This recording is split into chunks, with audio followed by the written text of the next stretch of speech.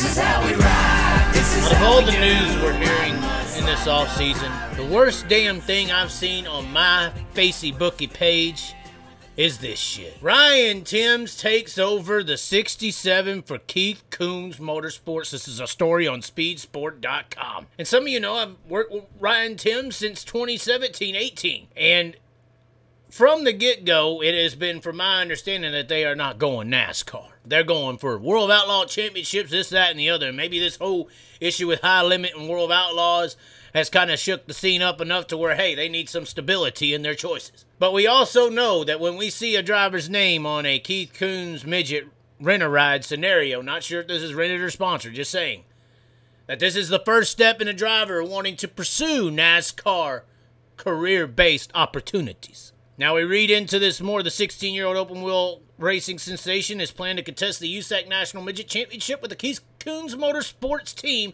and will make his debut in the number 67 at the Chamblee Midget Nationals in early January. It also says once Timms wheeled the 97 KKM midget to victory lane during the USAC's Mid-America Midget Week in July, the deal was set in motion. There's also some mention in here on how NASCAR, World of Outlaws, or USAC are options. He also says, next year, if I can just get my head right and put a whole year together and be consistent, I feel like I can win the USAC championship.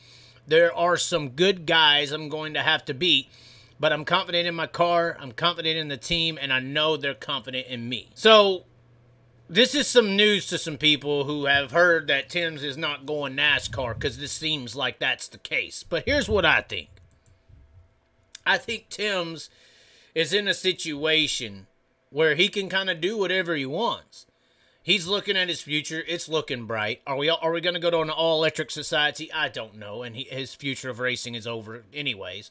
But in the scenario, he has 20, 30 years to race cars.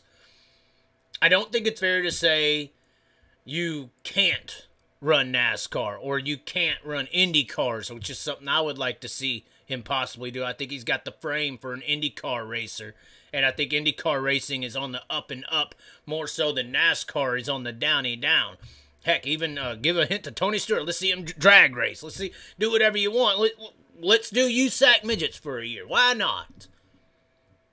I don't necessarily think this is a shoe-in to the NASCAR path. I think that NASCAR path is pretty much gone. Who's the last one to technically go from the Keith Kunz midget to NASCAR outside of Buddy Kofoid?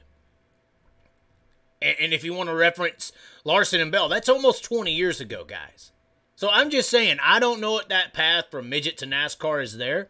If it is there for him and he's getting it sponsored and people are wanting to put him in race cars in NASCAR, okay. But I do see this as possibly opening up some doors for IndyCar racing. I think that would be a very cool scenario.